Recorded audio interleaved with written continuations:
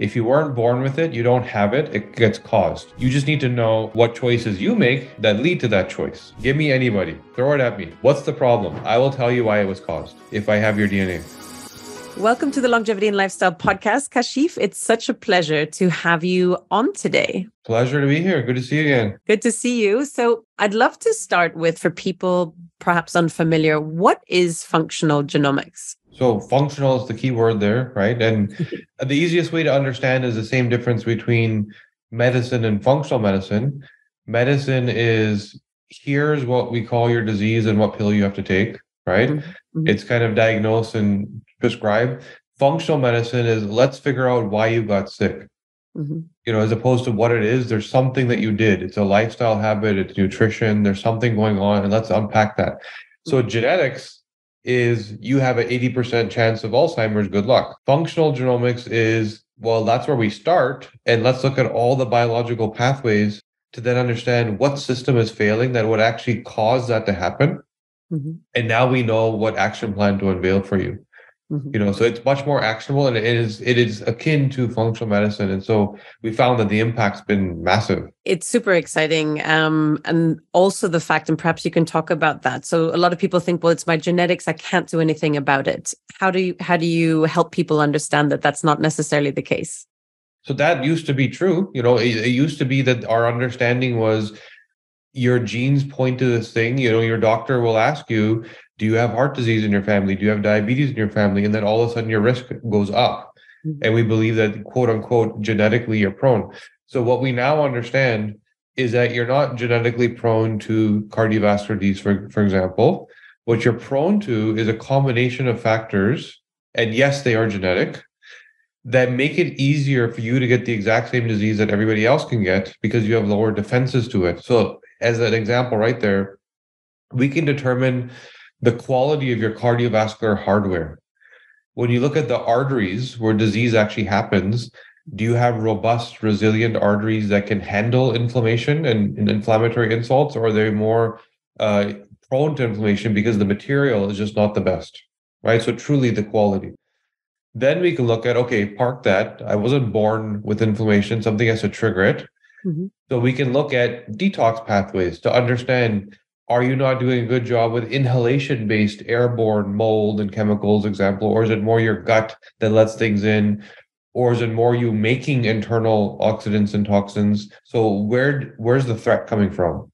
Mm-hmm. Then we can look at how you fight the inflammation that you're causing to that bad quality hardware by these toxins that you let in. So now you kind of triangulate these 3-4 pieces. You say, here's the point where things are failing, right? Here's what was genetic in your family. Mm-hmm. You guys are missing this key detox gene that allows your gut to prevent toxins from entering with your food. That's the thing causing inflammation to this bad hardware that then leads to cardiovascular diseases, which is why everyone in your family has it. So now that you know that, mm-hmm. It's no longer everybody in my family has diabetes and heart disease, I have to wait and see. It's more like, here's the reason why they get it. Now, if I action this, I'm not getting it. Mm-hmm. And if I have it, I can work on reversing it because I know what's triggering it now. And you can speak to any chronic disease in this context and kind of unpack it. Can you talk about some use cases? Because I think for some people, they're probably thinking, how is this possible? How is this not more widespread in medicine? So you talked about, your arteries, cardiovascular disease. What other type of diseases fall under this umbrella where you can I would say the biggest area that needs the most support is female hormone health. Mm-hmm. So we spent a lot of time researching. In fact, to be precise, we spent 3 years with 7,000 patients. This is why we have the insights we have. So most genetic researchers understand DNA. Mm-hmm. Most clinicians understand the patient, and they don't speak to each other. So there was a gap. So we realized that was the research that was needed. So we set up a clinic. We spent 3 years with 7,000 patients, one by one, to apply what was known in genetics. And the area that we saw that needed the most support was everything around female hormone health. It was horrible. Mm-hmm. And I had no clue until I actually got into it. No clue, even though my mom had a hysterectomy, my niece had anxiety crashes, I've had breast cancer in my family, but you just think that these things are supposed to happen, mm-hmm. right? Mm-hmm. It's your hormones, good luck, right? So But the truth is, the hormone cascade is actually very black and white if you understand the genetics of it. And all of the things from crazy menopause to crazy menstrual cycle to infertility to fibromyalgia, all of these threats, we understand the root cause and they don't necessarily need to happen. So what we find is that some women genetically make a lot more estrogen than other women. So they're estrogen dominant. And those same women may also convert that estrogen into a toxic metabolite. Some of these women, not all. They may also not have the detox pathways to clear that toxic metabolite. So now you have estrogen dominant women that every month in her menstrual cycle turns it into something toxic. There's a potential to turn it into something non-toxic, but we don't know which bucket you're going into. Your genes will tell us, right?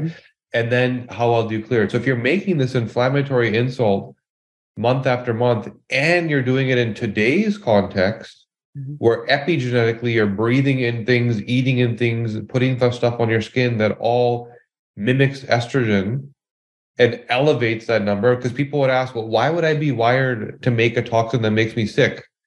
You are wired for a different reality where everything that you eat and breathe and smell wasn't an estrogen mimic that didn't push that number way higher. Right. So now all of a sudden you combine the genetics. Here's a profile, estrogen toxic, can't detox it. In today's reality, living in a city, breathing in and eating the wrong stuff. And that's where all of a sudden disease gets triggered because the combination of the two is too much. That inflammatory load is too much. So this is where we've had women with endometriosis about to get surgery not need surgery. It's been reversed. This is where we've had women that just cannot get through their crazy menopause, and all of a sudden relax and calm down, and they're surviving and they're sleeping properly. And we've had young women that have anxiety issues that literally can't go to school, don't have them anymore, and they don't need medication. So that's the biggest area of impact. And every woman that's listening is probably saying, I've had all of that, right? It's like, this sounds familiar. Yeah. So, yeah. And are these only in cases of estrogen dominant women, or have you seen this? No, well, there's the opposite, androgen dominant. So some women don't make enough estrogen, right? And they're more androgen dominant. It's like we had a patient who her father was an internist, so very well-educated clinician. And she spent 6 years. So she got her first menstrual cycle when she was 16. And from the age of 16 to 21, she had 6 menstrual cycles. Wow. Right. And she had crazy, crazy acne to the point where she used to take a rubber donut with her to sit down on because she couldn't sit on hard surfaces. Wow. Her hair was falling out. But she had an amazing 6-pack abs and ripped muscle all over her body. Never needed to worry about what she ate or what she exercised, right? So her dad thought she had a liver toxicity issue because her skin was, creating all this crazy acne. She went to every clinician, every specialist, could not figure it out. We unpacked and unraveled this in 6 weeks. So in 6 weeks, in 6 years, what she couldn't resolve, she came to the clinic crying after 6 weeks saying, it's the first time in my life I feel like a girl, right? So what was going on? She was highly, highly androgen dominant, and she made a version of testosterone called DHT, dihydrotestosterone, which is a very potent superpower version, which gave her her 6-pack and her rip muscle, but also gave her hair loss and her cystic acne and her inability to have a menstrual cycle. She wasn't making any estrogen. So that hormone flow, we've mapped out what your body does with hormones, and we've connected which gene instructs each step. So now if I know the genes, I know what taps you're turning and how much you fill each bucket. And I know where the red flags are. And in her case, it was very specific. She did not CYP19A1. It's the gene that takes testosterone and converts it into estrogen. She didn't do that job. SRD5A2, the gene that takes your testosterone and converts it into DHT. Super, super fast. UGTB17 and 15. These are the genes that get rid of your DHT. She didn't do that job. So too much testosterone does not convert into estrogen. It all goes into DHT, and she does not have the genes to get rid of the DHT. She is wired for the reality she was living, right? So it was reversed, and she's fine now. So supplementation, diet, teaching her to exercise the right way, to use those androgens that she was gifted with, right? And then all of a sudden she felt fine. Beautiful. And for women listening, perhaps in sort of perimenopause, menopause years, what can be done? I think so many people just think, well, it is what it is. And they go to also many doctors that are just like, you can't do anything about it. It's natural, right? And obviously they have Jennifer Garrison on and different people that are working on phenomenal things. But what can be done for women listening that are perhaps in perimenopause or menopause years? So first of all, pay attention to perimenopause a lot earlier. Today's reality, again, the hormone disruption that we live in, we're seeing perimenopause in early 30s now. Right? And we have women calling us that are 42, 43 saying, I feel like this, but it can't be menopause. I'm too young. We're like, no, you're 10 years late, according to today's standards, So, and it's not that women have changed. The environment has changed. The food has changed. The cosmetics have changed. The sunscreen has changed. Everything has hormone disrupting chemicals in it. So that's the first thing I would say is be aware of the triggers. There's so much relief to be found. And this is true for men also. Men are so estrogenized today. Libido is gone. The vigor and that manly man attitude isn't there anymore. Right? There's beautiful hair and skin all of a sudden on men. But there's things like gynomastia, man boobs. Why do I look like this? Right? Why can't I see my six pack? Why do I always have fat on my stomach? You're overly estrogenized. And it has to do with the environmental insults that are doing that. I would say that that's a big thing to pay attention to, is to strip away the things, the epigenetic inputs that are accelerating it, the catalysts that you probably aren't thinking of, right? This is what we're seeing in our research. There's so many threats. But beyond all that, yes, for sure, the woman who is either in perimenopause or approaching or is in menopause, there's so much that can be done. It has to be personalized. A lot of women go on to hormone therapy, for example, BHRT, and we believe that that is beneficial if you do it right. There's women that we talk to that are on estradiol, for example, and then we show them their genetic map and show them that why that estradiol is fueling breast cancer. Wow. Right? But there's other women where we say, go ahead and take estradiol. That's exactly what you need. So precision, I guess, is the key word. Once you have your genomics in hand, you can do exactly what your body needs and feel right on the first choice. Which is beautiful too. And I mean, it also includes, sleep or some of the other areas. Maybe you can talk about the different areas that people get insights in as well. So you name a chronic condition, a health and wellness question, you can probably use your genome to answer it.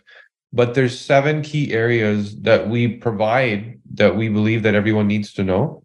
And then beyond that, if there's more, again, that same data can answer any question, even as much as like, what career should I have, for example? So let's start there. Yeah, mood and behavior. So one of the first, and actually the biggest section we map is the brain. Here's everything about the neurochemicals of your brain. Here's how you think. Here's how you be. Here's why you procrastinate. Here's why you're more entrepreneurial, right? So we understand what neurochemicals drive what behavior and what versions you have because of the genes you have, right? So that's one. Everything about mood and behavior, anxiety, depression, addiction, reward-seeking behavior, all of that. Second one is definitely hormones. Everything about, how your hormones work for men and women, all of the major things from libido to body development to burning fat, to energy, to vitality in your older age, all that stuff. Then chronic disease. So how do you understand what your body is at risk of, from Alzheimer's to diabetes to cardiovascular disease, not based on the disease itself, but the combination of factors that equal that problem, like I described for cardiovascular disease. So we lay it out like that. Then there's innate immunity and inflammation. So how healthy are your cells? Why is it during COVID that some people were asymptomatic and walked around, didn't even know, and some people were in the hospital? The innate cellular health, which is key to everything. If your cells aren't healthy, well, things aren't going to go well, right? Diet, nutrition. Should you be a vegan? Should you use the keto diet? Should you, for example, do you need to worry about carbs and starches? Is it really that big of a deal for you? Micronutrients like vitamin D and C and zinc, and what do you actually need to what degree? So we get deep into that. Then we look at everything around sleep, like you said, which we think is so key. If you're not sleeping properly, you're not recovering, you're not making your hormones, you're not making your neurochemicals. Mhm. Um, and so we go far beyond I can't sleep at night. That's too simplistic of a concern. Mhm. Genetically, there's many different versions of I can't sleep at night. There's I can't fall asleep. Mhm. There's I can't stay asleep. Mhm. There's I sleep through the night, but when I wake up, I don't feel like I got any rest. Those are three different things, and we can figure them out. Then we look at longevity. How do you take everything I just talked about and reinterpret that to add 10 healthy years to your life Mhm. or reverse your biological age? How do we go and take all of this stuff and teach you exactly what you need to do to be younger on the inside, right? Which I've done for myself, by the way. So to frame all this up, if you take all of this stuff and package it all together, Mhm. when we started this journey, Mhm. I was chronologically 38 Mhm. and biologically 43, which Mhm. set off some alarms, and I was sick. I had five different chronic conditions. I'm not sick now. Mhm. And so I was 43. I was 5 years older than myself, which if you go around North America and kind of throw a dart, you're going to find that majority of people are there, right? I now actually am 43. So Mhm. I'm 5 years older and I'm biologically 33, Mhm. right? So the delta value there is 15 years, Mhm. so it's not just about slowing things down and preventing, it's also reversing. You can turn the clock back if you Yeah. start to do things right. We're very resilient, Yeah. right? Yeah. I mean, I'm 15 years younger, as my audience will know too, biologically, based on a Yeah. glycan test now. So I need to see my Right. DNA company results too. But Yeah. that's the beauty of it, right? And then it's I guess the next step is to get down to say 20 or whatever age you want, minus Yes. 20, and stay like that until I'm 150 plus, and Yes. then enjoy life in the process too.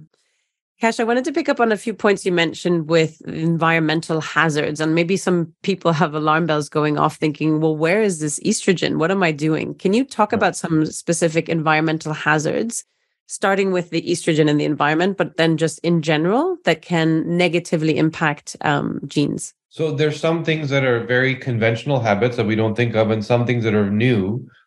How many women are on the birth control pill? Right. And for not like the box says for temporary use, but for 5, 10, 15 years, massive estrogen mimic, right? How many women don't understand that their Teflon coated frying pan is loaded with estrogen mimics, right? How many women don't understand that their Lululemon yoga pants have forever chemicals and they happen to be exactly in the crotch lining, which is the worst place they could be while you're sweaty and exercising, right? Yeah. So all of these things that are, and there's so many more that your cosmetics have phthalates and all these chemicals in them that in some countries are actually illegal. And the United States is probably the worst off for everybody that's listening, depending where you are. Mhm. There's things that are allowed in the US that are legal in parts of Europe, that are legal even like in China, in UK, like everywhere they're legal, but in the US they're open for use. We just have more aggressive lobbying from this chemical industry so Mhm. things get through. There's hormone disruption in your water. All of the birth control pills that women are taking that they pee out, that goes through sanitation and comes back into your water supply. When you use hormones, they do not become inactive when they leave your body. They're still active, as if nobody ever touched them, and they're still in your water. And this is why men even are so estrogenized, because the tap water is full of estrogen from birth control, right? So you have to think about today's context and the systems and processes we have around how we live and realize it's not what we're wired for. In fact, our genetics are 250,000 years old. So the DNA that we walk around with is not, a couple generations ago. We didn't inherit, what you can remember, grandma or whoever you can think about. You inherited a caveman or a cavewoman's DNA who don't even realize is your lineage, right? Yeah. Our DNA has not changed in 250,000 years. So we are wired for habits and exposures of that time. And our current industrialized reality is very short, like what is it, 100, 150 years old? And really the proliferation of chemicals and everything that we're exposed to is 1970s and beyond is really when things got crazy. So this tiny, tiny, tiny blip of 50 years versus 250,000 years of habits that we're wired for. Why is everyone so sick? It's no surprise. Mm-hmm. So it's so important for them to look around, yeah, and just be more familiar with what's in the environment as well on so many different levels. Let's talk about mental health. How does personalized medicine and functional genomics, where's the role with mental health in that? So what I believe, and this is what we learned this, by the way, because we spent time with 7,000 people. So we literally had conversations with them for weeks and months sometimes. Mm-hmm. And what we learned is the majority of what people call anxiety, depression, addiction, yes, is what they were feeling. The symptoms spoke to that. But the thing that drove it was actually their strength, but a context caused it to be a problem. And I'll explain. I'll use myself as an example. So the dopamine pathway is what allows you to experience pleasure, mm-hmm. but it also allows you to experience reward. And the way your body does it, the biological function is there's anticipation. So you smell some tasty food and dopamine starts getting released. And then there's these receptors in your brain that bind it. And genetically, we have different density of receptors. So the intensity level of that anticipation and feeling, smell it, taste it, we feel things at different intensities, right? Then there's two genes that one breaks it down and breaks the dopamine down because eventually you need to get back to normal. And then one comes like a broom and kind of sweeps it up and gets rid of it. So me, I have the lowest possible density of receptors. So I don't feel much. And I have the fastest possible metabolism and clearance. So it doesn't last. Yeah. While it's happening, it's almost gone. Mm-hmm. So if you take that and put me in the context of here's the world, depression is where I'm going to be. Mm-hmm. Right? And I'm going to use that word. And like life sucks. Everything's no good. I don't understand what people are happy about. Nothing's good. Mm-hmm. Right? Mm-hmm. Or if I find something that gives me pleasure, I'm going to use words like addiction because it's never enough. I can't feel it and it doesn't last. And while I'm doing it, it's already done. And I need to keep going and keep going and keep going. And I structure my day around it because I'm just not used to feeling good. That's addiction. Or option 3, achievement, because dopamine also powers reward. And ultimately, both of those lead to satisfaction, pleasure and reward. And you only need one. You don't need both. Mm-hmm. So the same sense of I can't get no satisfaction from pleasure, same thing with reward. I achieve something, I want to try harder and take a bigger risk and do it again. Mm-hmm. And all of a sudden you do what I do, which is become a crazy entrepreneur that people think is a psychopath, right? But guess what? I've experienced all 3 of these things. I've experienced depression, I've experienced addiction, and I've experienced achievement because I've had multiple contexts in my life. Mm-hmm. When I was young and we grew up very poor, and I didn't have access to what everyone else has access to, I was depressed. And I also was depressed later in life when I had achieved and stopped trying and went back to status quo.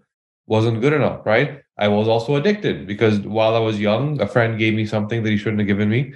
And it gave me a sense of pleasure and I just kept going. Mm-hmm. Then my father passed away and I had to take care of the family and work. So I started working and I just kept going and going and going. And I got hooked on this sense of reward.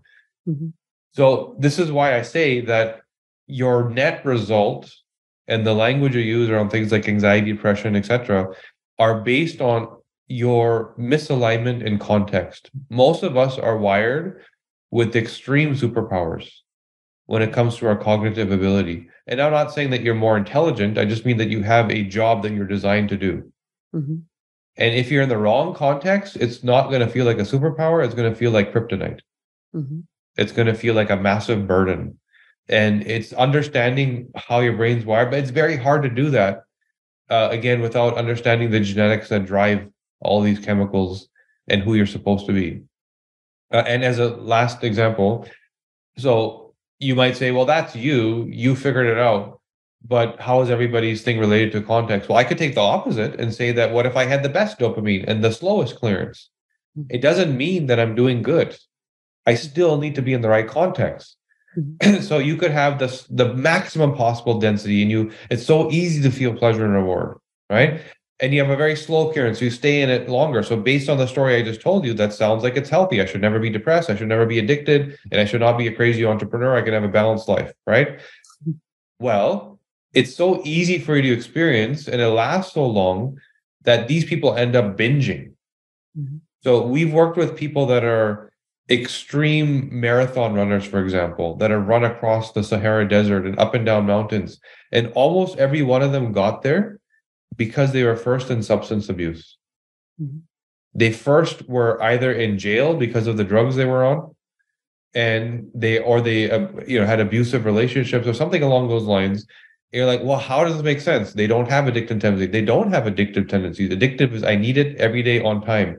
Binging is I don't need it, but when I do it, I get stuck and I can't get out of it. And I'm going to disappear for a week, right? So it's also a context problem.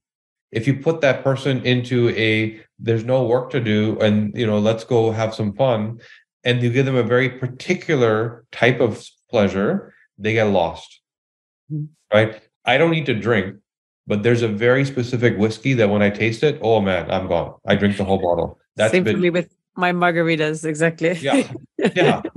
So now that's where we're saying that any cognitive profile has its superpower or its problem depending on the context. And you need to know what you're wired for and what context you should be in. Let's talk specifically about you and what lifestyle and other changes did you make in order to, based on the knowledge you gained, in order to transform and have a more balanced and healthy lifestyle? So this is exactly why I wrote this book, The DNA Way. Yeah, let's talk about it. Yeah. And I keep forgetting that I wrote a book. Because you're on to the next task, right? Yeah. Dopamine. Yeah. But this is exactly why we did that, because that question is a very important question. None of us know that this should be part of our toolkit. None of us know that this is something we should be thinking about and using and going back to answer all of our questions every day. And so I wrote this book literally detailing, here's exactly what I did in every system. We talked about sleep, we talked about disease, we talked about diet, we talked about all of those various systems. Here was my red flags, and here's exactly the habits I adopt. Some of them were simple, easy, and straightforward. Some of them are completely counterintuitive, right? So as an example, I did experiment with the keto diet. And, I have good friends that were flourishing on it. And I did feel good in the first few weeks. You start burning fat as fuel, you get into ketosis, your brain feels amazing. And then all of a sudden, 7-8 weeks into it, I felt horrible. And I didn't blame the keto diet because it felt so good in the beginning. I was like, what am I doing wrong? So I stopped picking on things. And I realized genetically that the ApoA2 gene, I don't metabolize fats well. It's a big problem for me. And my insulin response is horrible. And ultimately, fat becomes glucose if you don't use it as fuel. And so it's triggering my insulin. And so it was making me feel really bad. And a very simple tweak that I had to make. I kept getting tested for B12 and it was always low. I was like, no, I'm taking my B12. I don't understand what's wrong here. So genetically, I don't have the genes to actually metabolize B12 in my gut. So my ancestors didn't eat beef. There's a very specific form of B12 that comes from beef, and that's not what I do. And so instead, I need it sublingually under the tongue. My ancestors ate more sheep and lamb, and they have genetics to absorb it while chewing. So simple tweaks that make all the difference that you would never think of, unless you understand that map that tells you how your body works. So I could go on and on and on and on, but there's so many examples of little things, and if we talk about sleep, for example, so my problem wasn't that I can't fall asleep. I could fall asleep right now if you ask me to, right? I don't have a problem. I know the feeling. My circadian rhythm is amazing and I work hard enough where I'm ready to sleep. My problem is I can't stay asleep. So I'll sleep in the beginning portion of the night and then the second half is not the same. And if you wake me up and disturb me, I'm done. The night is ruined. And I figured out what's going on there. My serotonin response, serotonin being the neurochemical that allows your brain to understand what stimulus to prioritize And so it leads to anxiety, depression, words like that. But it also leads to superpowers like being a lawyer because you can't prioritize stimulus. So you notice every little detail and you could read contracts and understand stuff, right? So again, put it in the right context, it works. Yeah. In the context of sleep, in that second half of the night, your brain is waiting for sunlight to signal time to get out of bed. And serotonin is a neurochemical that gets bound to then truly wake you up. And then you start making cortisol and you're up, right? So if your serotonin pathway is dysregulated, your brain doesn't know what to respond to. So it's too hot, it's too cold, somebody's pulling on a blanket, there's a cat that just jumped on the bed, like whatever's going on, your brain is like, oh, sunlight? No, back to sleep. Sunlight? No, back to sleep. The squirrel response, right? Yeah. And so that was my problem. And so I had to build this. It's not always a supplement. It's sometimes it's an environment or lifestyle habit. So I had to build a sleep cocoon. I had to get a weighted blanket. I had to get a cooling pad to maintain the temperature. I had to black out the blinds. I had to wear a sleep mask, but a very comfortable one that doesn't signal to my eyes, wake up, right? So there's a bunch of habits I adopted. I sleep amazing now, and yes, there are supplements you can also take, and I do, depending on the day, but I truly sleep amazing now. So, and again, you ask any question about the choices we have to make every day, and I can comment about something that I changed where I now feel better, right? Amazing. And so tell us a little bit more about the book. So you wanted to explain about your journey and what you've done. What else can people find in the DNA Way, your book? Yeah. So at the time when I started writing it, I wasn't, or I should say we as a company weren't really commercial, meaning we were a research company. So we didn't know if the world was ever going to be tested, right? We didn't know as a research company when you're a biotech early stage, is this information going to get plugged into hospitals? Is it going to get plugged into clinics? Or are we actually going to have a website where people can buy DNA tests, which we now have, right?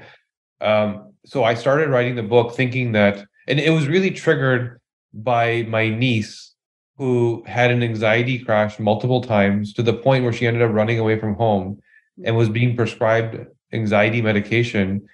And I learned it actually had nothing to do with anxiety.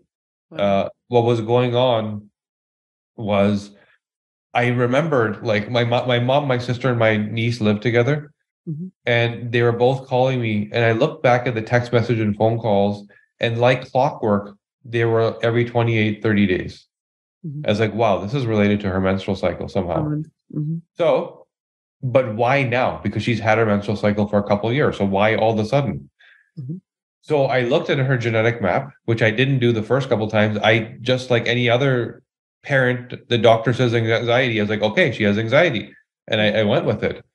And she wasn't prescribed anything yet. But the third time when she ran away from home, she was about to be prescribed something. And that's when I intervened. And so what I found was that her hormone cycle, she doesn't make enough hormones. And in the beginning of the cycle is when you have the least, like zero hormones. So she had a much deeper valley that she would crawl into, right? So already teetering on biological function is not optimal, but 2 years of cycle, she didn't yet have a concern. So why then? Well, this happened during peak COVID in Toronto, where she was being homeschooled in the winter and hadn't been outside in 5 months. Wow. Which meant zero vitamin D. Vitamin D is a potent hormone that manages the gene expression of 2,000 out of your 24,000 genes. So 10% of your human biochemistry is dependent on one thing being available in adequate amounts. Her genetic profile around vitamin D, and it's a complex profile. It's not just this gene allows you to use it. Step one, you have to take D2 from the sun and turn it into D3. That's one gene. Step two is you need to transport that material to the cell where you actually use it. That's another gene. Step three, you need to bind it and connect it. That's another gene. Vitamin D is the only vitamin that has this complex of a pathway because our ancestors had a very different context where they got too much. They were in the sun all day, every day. So they had to actually mitigate and be able to store and use later what they got from the sun. We're the opposite. We don't have enough. And so now we don't get enough even with our supplementation. So her hormones were causing this biological failure, like clockwork every 28 days. She had zero vitamin D. So that was being exaggerated highly. And like her crazy uncle, she had a bad dopamine pathway.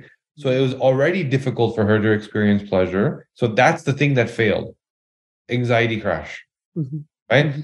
So all I did was I gave her high dose vitamin D Mm-hmm. and I split it. So I gave her 5,000 in the morning, 5,000 midday, because remember, she doesn't transport and bind it. So if I gave it all to her in the morning, she doesn't use most of that. She uses Yep. it little by little, right? So I gave her a couple doses. Then I gave her L-theanine to boost her dopamine, a supplement that you can buy in any health food store. Mm-hmm. That was it. It's been 2 years and she has not had an anxiety issue. Wow. Right? From the day that this started, she has not had an anxiety issue that we gave her these supplements. Uh-huh. She would have still been on an anxiety pill today if this hadn't been figured out, right? Yeah. So that was the day that I realized that everybody needs to know. And so I started writing the book. I didn't know where we were going as a company. So I said, at least this book will help everybody understand how to access this tool. But since then, again, the company evolved alongside the time that book came out to market. It takes a long time. And now testing is available to everybody, which is a beautiful thing. We didn't know we were going to get there, but that's the whole thinking is, how do I teach everybody in an easy way how to use their genome? And that's why we wrote the DNA Way. It's so exciting, Kash, because I think there's so many people, especially mental health is such a big topic. And even, I've had menopause specialists on, Dr. Louise Newson, etc. And typically women are prescribed antidepressants when actually it's their hormones, right? And the doctors don't think to check the hormone levels and how things are going. But would you say for anyone who maybe is experiencing depression or anxiety to, number one, have their DNA checked with you? And, what is the pathway then thereafter? Because I know I was speaking to them about the DNA company and they said, well, I'm not in Canada. What can I do? My doctor doesn't know about this. So can you help people understand what the sort of post-testing care is? So first of all, even the very best depression medication only works 40% of the time. Wow. Right? There's current data that says that exercise works twice as well as the best depression medication. I saw that. Yeah. Wow. 50% of your neurology is in your legs. And if you're not moving, if you're not walking, your brain's not going to feel good. Mm-hmm. It's a lifestyle problem. So it's a context problem. It's you're wired for something and you're in the wrong place. It's your body is not doing what it was designed to do. And so your brain all of a sudden is healthy. It's a food problem. The vagus nerve and the connection between your gut and your brain, if you're not understanding how dysbiotic and inflamed your gut is, then you're also not understanding why your brain doesn't feel well. If you're not understanding that there's a blood-brain barrier that protects your brain from toxins, but the current toxins that we breathe and eat all day, our blood-brain barrier was not designed for, and they can then pass and enter. So there's all these functional insights that, first of all, you can lean on to understand it's not just, I feel like this, what do I do about the feeling? The feeling is too late. It's because you've had 5, 6, 7, 10 years of the wrong habits. So let's start talking about the habits. So yes, we can use genetics to understand what is the red flag. Is it your gut? Is it your brain itself? Is it your neurochemicals? Is it your inflammatory response? Where's the thing that if you work on this one thing, 80% of the problem is solved, and then you can slowly chip away at the rest, right? Mm-hmm. So yes, for sure. The test can be used for that. And the process is, first of all, ship globally, right? We're shipping everywhere. There's a couple countries that are problems, like Mexico, their customs is an issue. France is a bit of an issue. Vietnam. But the majority of the world, we don't have a problem. We ship everywhere. After someone gets the test report back, if you really dive in and you understand how your body works, don't look for depression. Look for understanding your neurochemicals and then interpret it for the problem you're trying to solve. That's the job that you have to do. And if you move forward beyond that and say, well, I'd like support. Well, we do have functional genomic practitioners that are fully trained on how to interpret the human genome and build a plan for you. Here's your genomic playbook. For you, here's how you fix the problem you want to fix. And by the way, here's 5 other problems that you didn't even know were coming that we're also going to fix for you in advance, right? Because we can read your genome and understand it. So yes, we do have practitioners that are scientists, medical doctors, naturopaths, depending on what problem we're trying to solve for the individual. that can work with you as an individual and solve all that stuff. But if you dive into the data, you should be able to figure things out. And that's kind of what it looks like. It's a saliva sample. So you go online, you order a test, a kit gets shipped to you, you spit in a tube, you ship it back, we extract your DNA. We have a very unique way of thinking about that DNA. So even what we believe the DNA means is very different than other genetic companies. We're not looking for you have an 80% chance of Alzheimer's. We don't care about those genetic insights. We care more about biological pathways. And here's the way your body does a certain job. So based on the way your body does that job, whether it's good or bad, here's the potential problems that could lead to.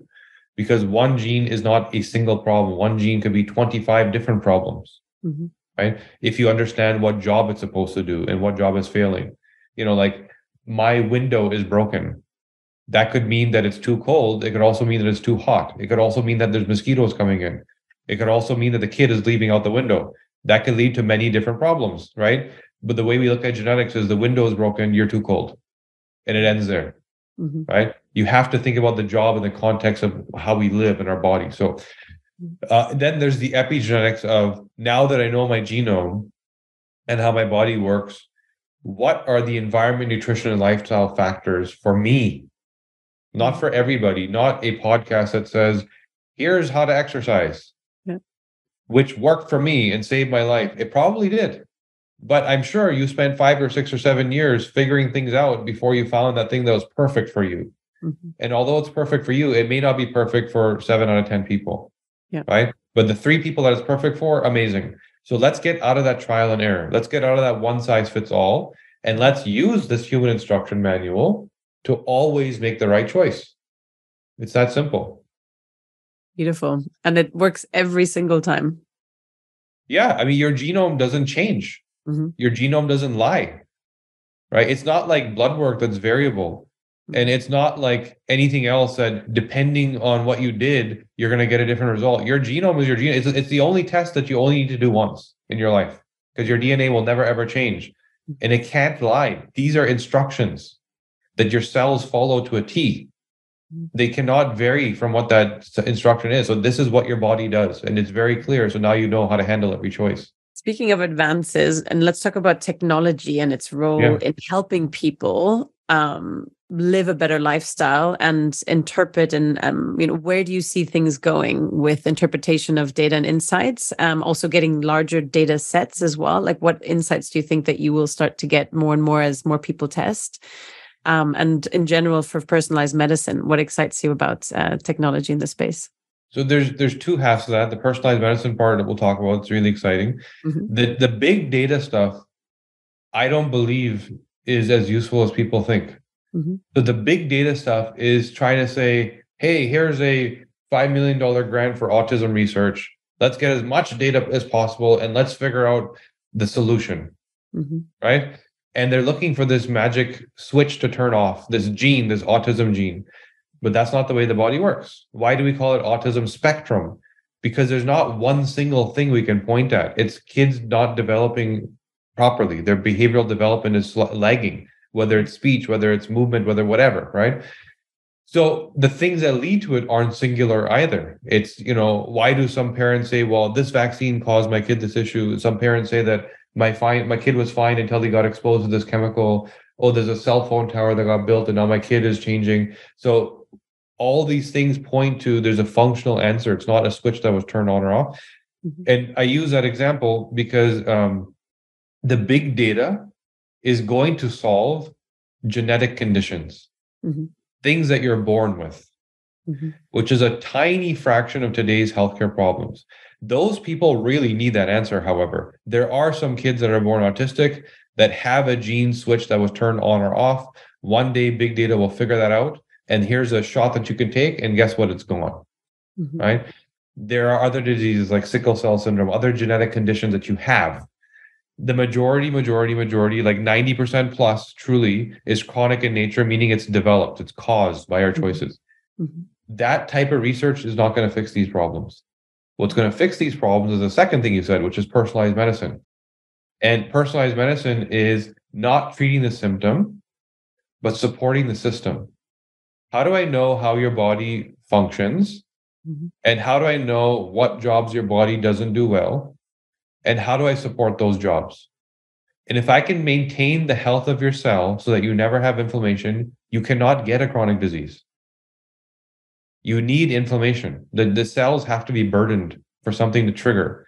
If I can do what you're saying, maintain my biological age of 20, and the youthfulness of your cellular function of that age, the mitochondrial function of that age, you can't get a disease. It can't set in. Why doesn't cardiovascular disease, breast cancer, and etc., for the most part, happen at that age? Yes, there are people that get sick early. Those, again, are genetic conditions. Those are rarities. But the majority of people, it's 55 plus is when things happen, right? It's because your body's resilient. It will fight the stuff off until then. And then all of a sudden your mitochondria depletes, your cells are more inflamed. You've had 50 years of exposure to the thing that you're not supposed to do. You will get sick. So we think that we know what to target. We understand how the body works, and it will go beyond get a DNA test and talk to someone and take some supplements to gene therapy. So right now we already know of a major gene therapy that was dropped globally.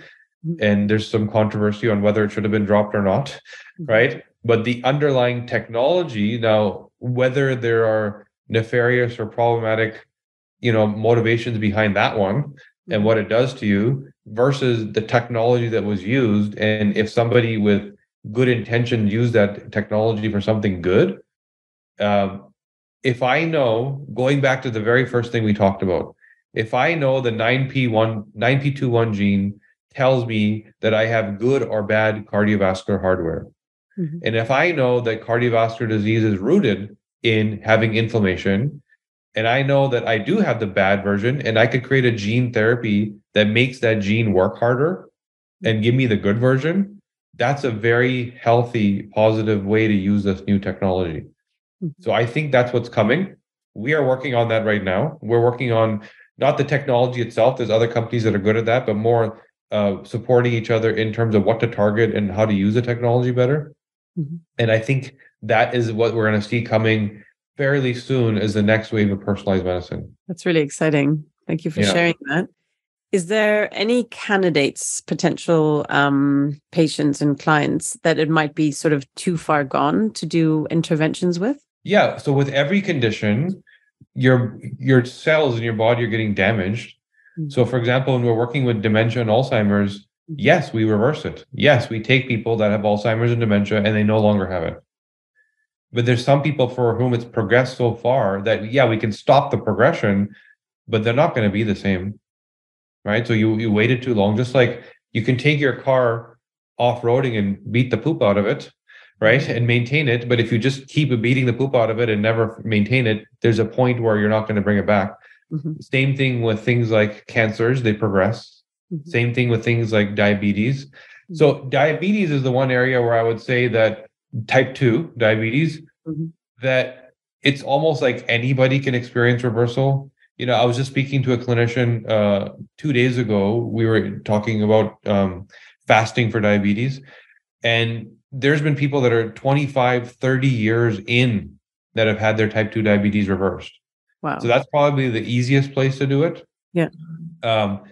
But there are some conditions where if it's too far gone, damage has been done, that yes, you can stop it, you can bring it back somewhat, but you may not get back to status quo and baseline. But most people aren't there. If you're listening here today, you're either able to prevent something that you don't even know is coming, or you may be feeling the beginnings of something that you don't want to have, right? Or there's a familial history that you want to avoid. Or maybe it's just an energy thing or a performance thing, or what type of exercise am I supposed to do to actually live to 100? Because if you look at most people that are 100, 120 centenarians, they aren't professional athletes, right? They're nona, they're grandma, right? The habits that actually create longevity are not what you think. It's not that fit Instagram model. That's fitness. That's not necessarily health.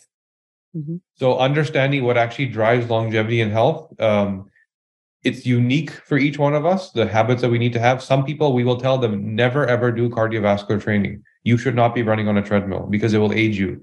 Some people, we tell them, go do cardiovascular training 4 days a week. That's what your body is wired for, right? So just getting personalized around that, and all of a sudden you can feel amazing. Exciting. I need to get this playbook, Kashif. I think I'd dig in a little bit deeper as well to optimize. And that's, I think, the beauty of where we are today in this pivotal point with personalized medicine and precision medicine as well to really nail it. So speaking of longevity and aging, if you could live to 150 years old, Kash, with excellent health, how would you spend it? I'd probably keep doing what I'm doing, which is I don't get up every day and feel like I'm going to work.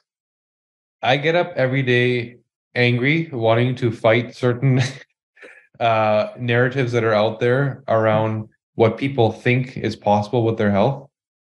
And I work on it tirelessly because I believe that if we truly understood how our body works, there's a very different reality. That living to 150 with good health, why not? Mm-hmm. Why not? The reason we age isn't innate. It's we are aging far faster than we should because of our habits, because of our environment, because of our food.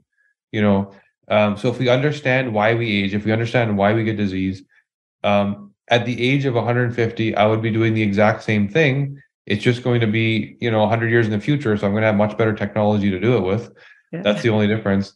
And my intention is, I believe we're born with this God-given gift of health.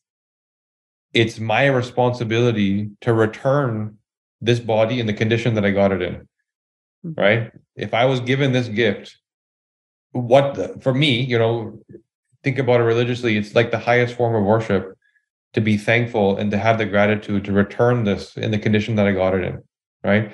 And so that's what I would be doing, is still figuring out more and more and more of what needs to be figured out so that people can learn more and more and more what to do. Beautiful. Actually, for my listeners interested in understanding DNA, genomics, functional genomics more, what online resources and books, and obviously your book, The DNA Way, would you recommend they check out? So you can actually go to thednaway.com. And you'll see the book is there, and you can learn a little bit. I think there's a sample chapter as well if you want to just poke around. If you go to thednacompany.com, you'll find a few things. You'll find a blog where we have articles about certain case studies and how people are doing, and it'll help you understand how these things apply, right? Mm-hmm. There's also a podcast there where we speak on various topics and sprinkle in genetic insights in there, so you'll also understand how this stuff applies. And those are the two big ones. We're always speaking at various events, so if there's a specific health concern you're thinking about, there's various medical summits, etc., that we're talking about. So you can contact our team if you'd like to learn more about Alzheimer's or fibromyalgia or whatever. We've probably spoken about it somewhere at some point and can find you the interview. So yeah, there's a lot out there, but the website has the blog, the podcast, and the book itself will really help you understand. Exciting. Kashif, where can people follow you, see what you're up to? Where are you on social media? Instagram is where I spend my time. That's where I go to vent. And by the way, for people listening, he has really incredible, he takes research and shows the research and explains why it's false or totally misrepresented as well. So it's a very good place to follow Kashif. Yeah, I just feel like there's so much that we don't know that's right under our noses. Yeah. There's things that we're consuming and exposing ourselves to every day that we're told by our governing bodies are okay, that are truly not. Mm-hmm. And so my intention is to allow people to self-govern and figure it out on their own, because we're not being supported there. So it's Kash, KASHKHAN official, Kashif Kahn official on Instagram, and you'll be entertained. I can tell you that. I can confirm that as well. Kash, do you have any final ask, recommendation, or any parting thoughts or message for my audience today? Well, I would say that I am fully confident in what we've seen in our research, that chronic disease is a choice. It's not I have Alzheimer's in my family, let me wait and see what's happening. It is a choice. If you weren't born with it, you don't have it, it gets caused. You just need to know what choices you make that lead to that choice, right? So that is the big message. And I am 100% certain in this, because we've seen it over and over and over and over again. And we now know, give me somebody, give me anybody, throw it at me. What's the problem? I will tell you why it was caused if I have your DNA. So we're confident that chronic disease is a choice. Know that you now have the technology to make it a choice, to understand what's coming and prevent it, to slow aging down and age at the pace you want, to have optimal energy and performance, libido, sleep, all the things that you want can be the way they should be. Anything that is not the way it should be is just a sign that you're in poor health, even though you don't have a symptom. It's just early stages of poor health. So you don't have to be there, right? It's truly a choice. Kashif, thank you so much for coming on today. As always, such a pleasure. Thank you again. No, great to be here.